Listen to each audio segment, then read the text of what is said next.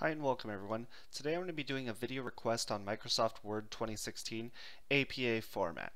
So I've already created a video on this one, and I created it if you're working on a document that's brand new. In this case, I'm going to do it as if you're working on a document that's already been written. So if you're just starting out, go to my other APA video. If not, stay tuned in. This is a video request from Suzanne. Suzanne says, "Thanks, this was really helpful. Any chance you could go through the process of how to complete all of the formatting when the paper is already written?"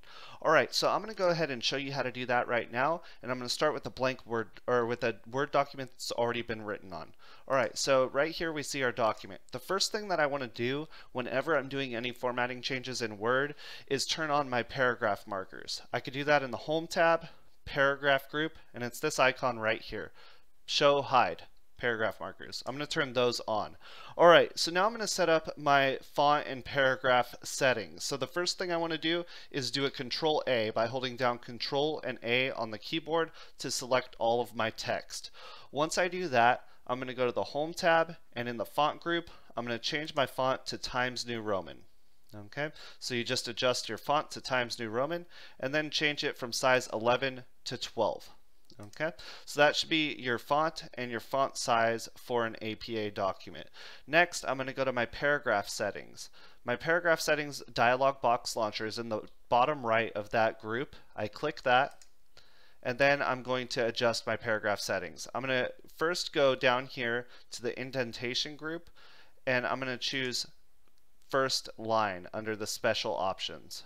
And it will give me that first line indentation of 1/2 inch that I'll need for all of the body text that I'm writing.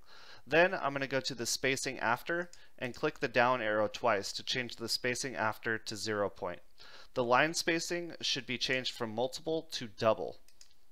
And now we have our double spacing with our first line indent with no spacing before or after. Then you click OK. Alright, and so already this document's beginning to look more and more like an APA style document. Now what we want to do is we want to adjust and create a cover page or a front page, right? And so if I already have my text written out, I need to insert a new page. So I'm going to go to the Insert tab, and I'm going to go to the Pages group, and I'm either going to click Page Break or Blank Page. Either one is fine. I chose Blank Page, and it moved me up to right here. Alright, and so now I have this blank first page. Now this first page here should be where everything is going to be in terms of your title and things like that. So the first thing I want to do is edit my header. Alright, so up here in my header is this top maybe inch of your page. I'm going to double click up here, and you'll notice it'll open up the Header and Footer Tools Design tab. Alright, so right here is where we're going to put in our header. Now first thing I want you to notice is that if you go to the Home tab, it changed it back to Calibri size 11. So earlier when we did select all, it did not affect the header and footer. So I'm going to do a Control A to make sure I have all of my header and footer selected, and then I'm going to go to Times New Roman, change it to size 12, and now we're ready to go. So now I'm going to go to the Header and Footer Design tab. Alright, now the first page is different from the other pages on your header for an APA document. So go down here to the Options group and choose Different First Page. Alright, when you choose Different First Page, you'll notice that this right here will say First Page Header, and if you scroll down, it'll just say Header on page 2. Alright, so now we're ready to go for editing our header on the first page. Alright, again we changed, you have to make sure to change the heading to Times New Roman in size 12, and once you do that, we're ready to go. Alright, so down here we're looking at our header right here, and so I'm going to type in running head with a colon after it. Okay, that's what you type on an APA document, and then in all caps you'll put the document title right here. Alright, so you'll put in all caps the document title. Alright, so whatever the name of your document is, you'll put it right there. Then you're going to press Tab about 2 times depending on the length of your title, and it will take you to the right side of your header for that first page.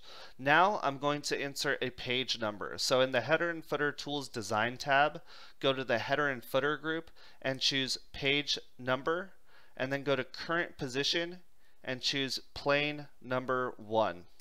So you choose that right there. Now we see that is all set up. So now I'm going to scroll down to my header on page 2.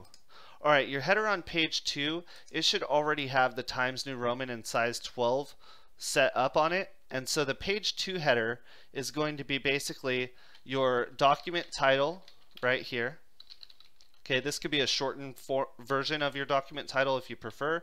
And then you'll press tab a few times, in my case 2 times, and then go back to that header and footer tools design tab, go to the header and footer group, and choose page number, current position, plain number 1. And you'll notice that you'll see a 2 will appear here, and it should allow the rest of the pages in your document to appear as normal. Alright, so there we go. Now we're going to close the header and footer. That's right here in the header and footer design tools tab in the close group. Click close header and footer and scroll back up to the top of your document. Alright, now the top of your document is very important because that's where we're going to enter in the title. So I usually do about 3 or 4 enters, and then I go to the center by doing either Control E or Home tab paragraph group center. Alright, right here will be in regular capitalization your document title. Alright, title. And then you will put your name, and then you'll put your affiliation. So this could be your school or your class affiliation. Let's make sure I spell that right. There we go. And your affiliation. So that could be your name of your school, your class, or anything like that. The rest of this page can all be left blank. Alright, so that's our document title, name, and affiliation. Our first page is now done. Now let's scroll down to page 2. Alright, page 2 will usually have an abstract section. So what I like to do is I press enter, and then I will go to the center of that page, and I will do abstract. You just type in abstract, and then usually the first paragraph, it's not very long, is your abstract. Alright, once you finish typing your abstract, you insert a page break. So go to the Insert tab, Pages group, Page break, and that'll take you down to page 3. Okay, so page 3 is right here. Okay, we see page 2 is abstract, page 3 is right here. This is going to be where you're going to actually set up your document title again. Alright, so you press enter, and then you go back to centering it, and you have your document title. And then you can put your section name right here. Okay. Now you should already have all of the formatting from our earlier work already done here. So everything should just kind of flow along. You'll put in your sections the same way that you did just above. All right. And so then as you scroll down, you'll see you'll have all of your things right through here, all of your writing, and then you'll get to the end, right? And you get to the end of your APA document, you'll probably insert a page break. And then right here is where you're going to insert in your citation and bibliography. That'll be in your Manage Sources area, and you could just insert in your Works Cited page. That's under References tab, Citations and Bibliography. And you'll have to make sure that the style is APA, right? And you'll go Works Cited, and then you'll have your sources right here. Now keep in mind, this part needs to be APA as well. So you'll go in there, you'll do a Control A, and then you'll do Times New Roman, size 12. The default font doesn't look right there. It looks like it's currently set to, for the Works Cited set, as heading 1. You could change that to just normal and then center it. Again, that should be size 12 as well, Times New Roman. So once you get all of that done, you'll make sure that you double space everything, right? So Home tab, line and spacing group, double space. You'll double space your Works Cited section.